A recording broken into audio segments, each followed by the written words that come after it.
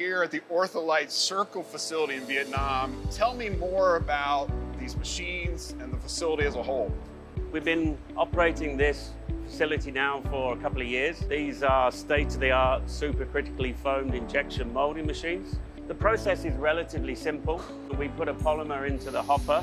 It's heated into one of two injectors here, and then we inject directly into the molds that we've created for brands and also our own molds.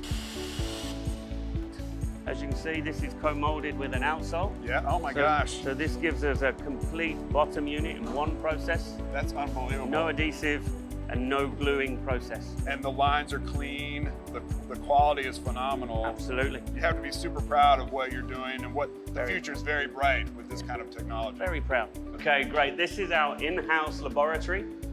We have all the machines here to test all the relevant parts of the properties for a midsole. Importantly, it gives us up to the minute state-of-the-art readings that we can provide to the brands to say, this is proof that we can achieve all the necessary specs and properties. Right. Well, what people need to understand is that you serve highly technical athletic companies, and so they rely on the ability to have product that lasts and performs to the consumer's demand. And you need this kind of equipment, so it does drive that peace of mind you talked about.